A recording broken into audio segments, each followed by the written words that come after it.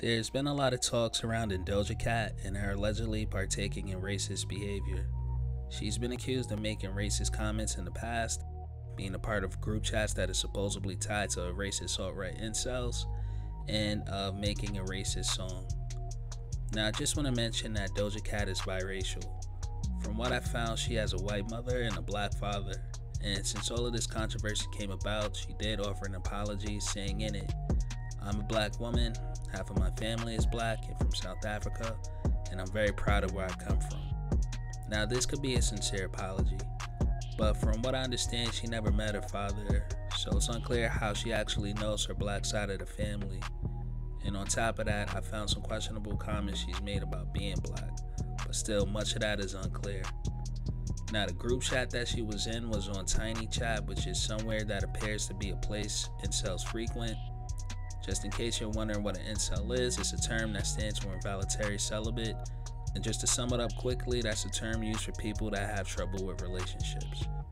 Now, back to Doja Cat. As far as the specific group chat she was a part of, it's unclear whether or not it was a racist one.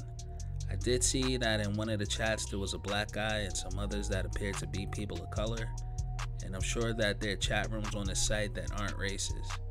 Now, I did hear her say the N-word, and it was the one with the hard ER, and since most of the people in the room appear to be white males, that does seem kind of weird.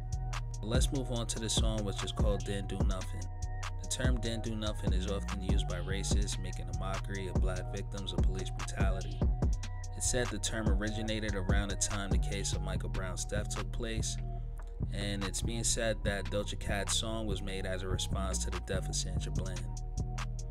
Now, in her apology, Doja Cat does address the song, saying, "It was in no way tied to anything outside of my own personal experience. It was written in response to people who often use that term to hurt me. I made an attempt to flip its meaning, but recognized that it was a bad decision to use the term in my music." Okay, so to start this off, let's look at the time the song was released. The song released in 2015. Sandra Bland died in July of 2015, and the footage of her arrest surfaced not too long after. Now, I'm just taking a guess here. It could be likely that the term was in heavy usage again by racists at the time, and seeing some of the places Doja Cat frequents, I can imagine her seeing the term a lot more shortly before making a song. Now, the lyrics are confusing and could have many interpretations. A part of the first verse stood out to me where she says, "Tweeting and Instagram, camera flick bitch, you was edited." I can see how this part of the verse could be related to police brutality, since some of the cases of police brutality were caught by phone cameras and went viral on social media. But what follows that part of the song doesn't really build on that idea that she's speaking on that. And also not once in the song does she mention Sandra Bland or the police. So the connection of the song to police brutality is kind of a reach. She also says that the song was a response to people that used the term to hurt her, but I'm not really sure how people would use the term against her since it's used to mock victims of police brutality, unless she's had this experience. If not, I'm not sure what the connection would be. Really, the only thing offensive about the song is the name. Doja Cat says it was a bad decision to use the term in the music, but I find the focus on that being interesting, seeing how the meaning of the N-word has been flipped in music, and how artists that aren't even black or biracial have used it, and how there's questionable lyrics that could be considered worse than the term Dindu Nuffin. Doja Cat has spoken on the meaning of the song. Check it out. And I used it in a song, and it was to kind of take back and fucking just say fuck you to those people. The song, however, I agree, the worst, maybe the worst song in the entire world. Not good. Lyrically, lost. The worst song. The lyrics in the song don't make sense. I see some of the interpretations of the lyrics.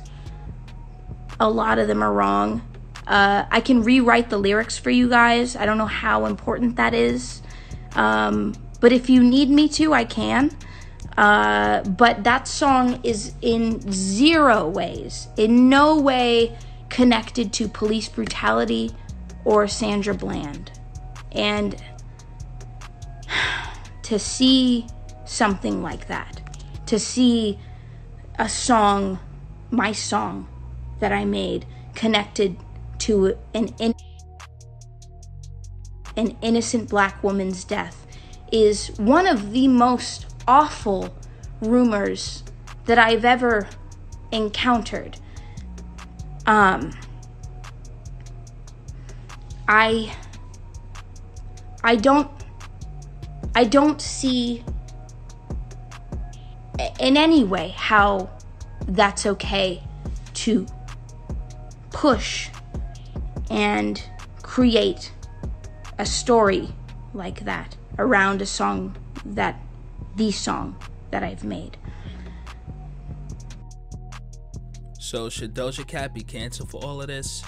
The song was released a while ago, and it's not even clear what the song is about. Now, it could be said that she's grown since then, but some of her questionable comments and activities in these chat rooms are recent. Still, from all this backlash she's received, maybe it will cause her to grow more.